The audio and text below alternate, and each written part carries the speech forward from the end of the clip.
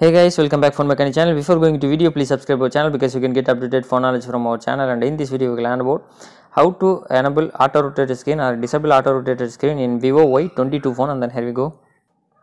First, open the setting on this device. After that, scroll down. You can see here display and brightness option, and then here auto rotated screen option. Enable it. And then here we go to check auto rotation screen work or not. Open your browser and rotate this type. You can successfully enable auto rotated screen. If you don't want to go to the same way, or you can choose easy way, the auto rotated screen option.